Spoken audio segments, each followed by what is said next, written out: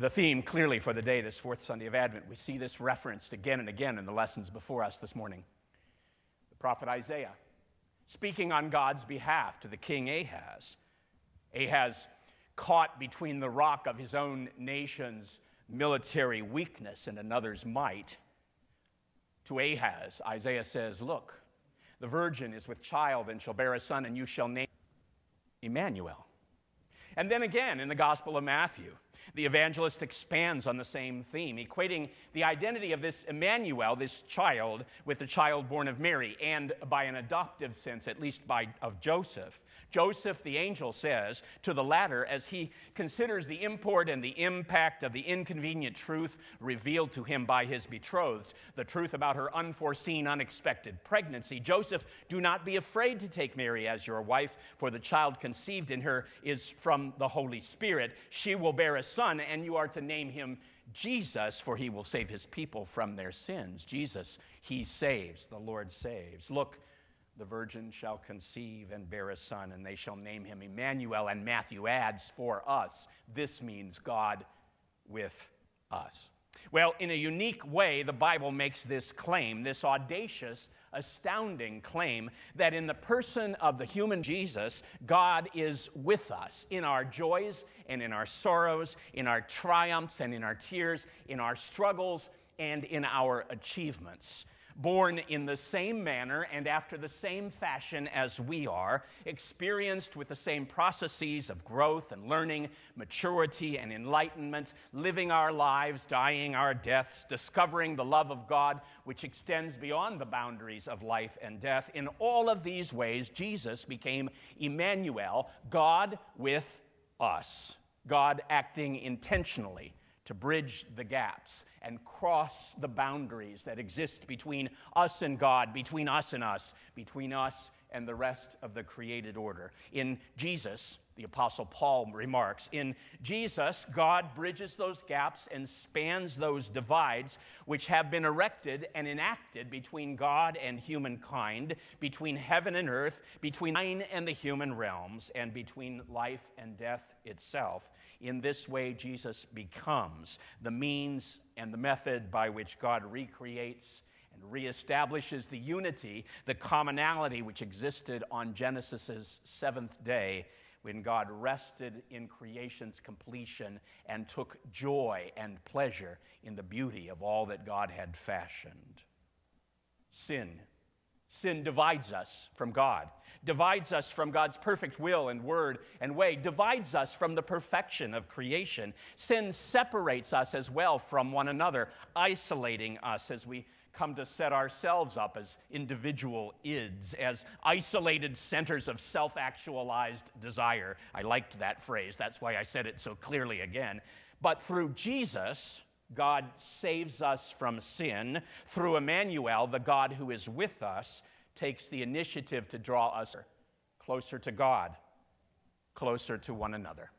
Wendell Berry, the Southern poet, has a wonderful line in his poem, The Birth, near Port William, words that reflect on the sound of the wind as heard by those who stand by while a lamb is being born. It's the old ground trying it again, he writes, solstice, seeding, and birth. It never gets enough. It wants the birth of a man to bring together sky and earth like a stalk of corn.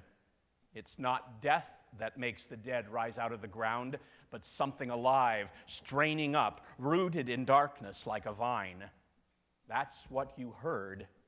If you're in the right mind when it happens, it can come on you strong. You might hear music passing in the wind or see a light where there wasn't one before. Music passing in the wind. Light where there was no light before.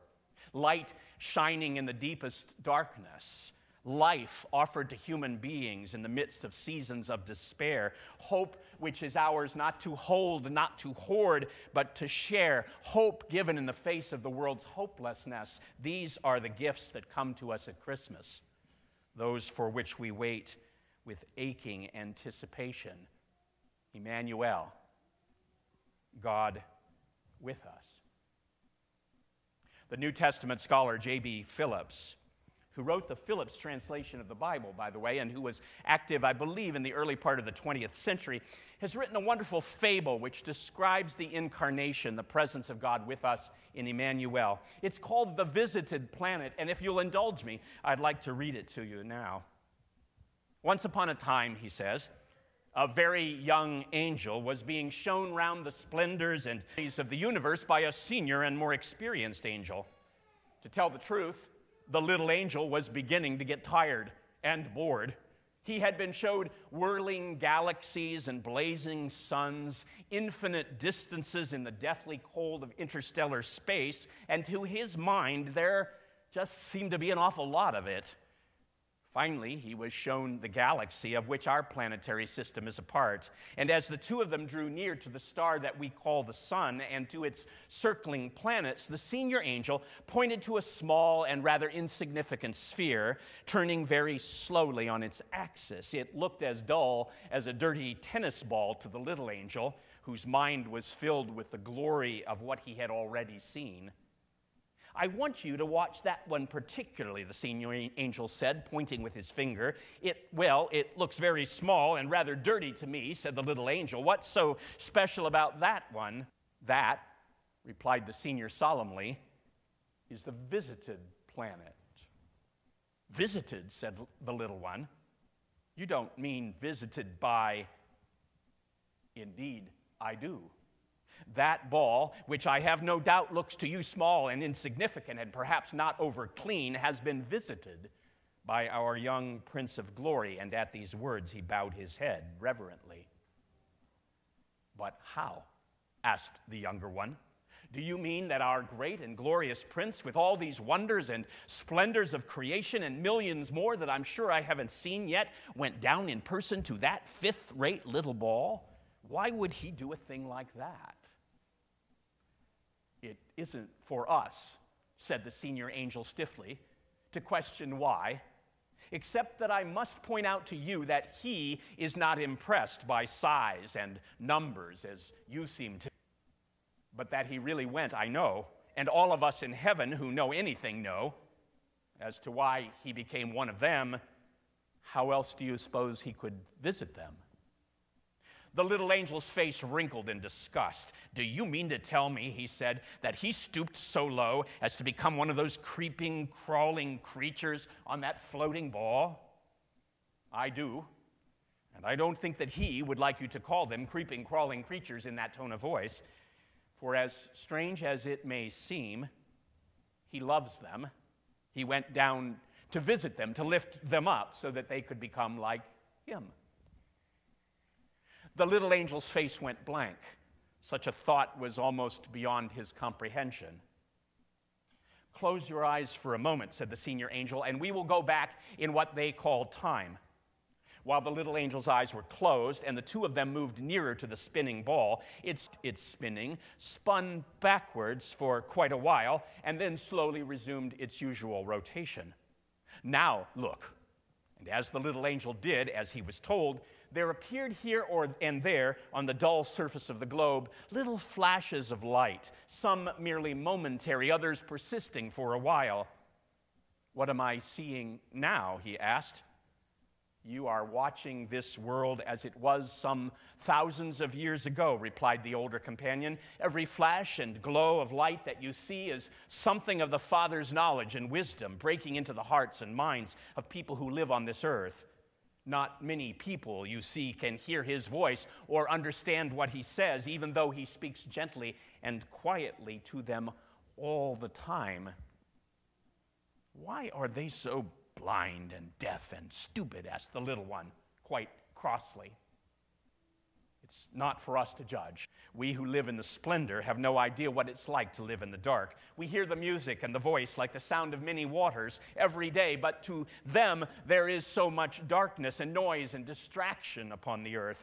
Only a few who are quiet and humble and wise hear the voice.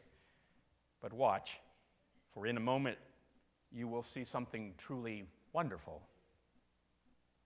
The earth went on turning and circling round the sun, and then quite suddenly in the upper half of the globe there appeared a light, tiny, but so bright in its intensity that both angels hid their eyes. I think I can guess, said the little angel in a low voice, that was the visit, wasn't it? Yes, that was the visit. The light himself went down and lived among them but wait a moment, and you will be able to tell, even with your eyes closed, that the light will go out. But why? Could he not bear their darkness and stupidity? Did he have to return here? No, it wasn't that, the senior angel said in a voice that was both stern and sad. They failed to recognize him for who he was, or at least only a handful knew him. For the most part, they preferred the darkness to the light, and in the end, they killed him. The fools.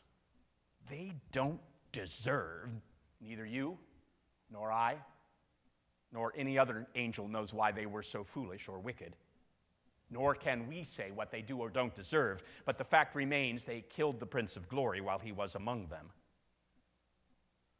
And that, I suppose, was the end? I see the whole earth has gone black and dark. All right, I won't judge them, but surely is that not all they could expect? Wait, for we are still far from the end of the story of the visited planet.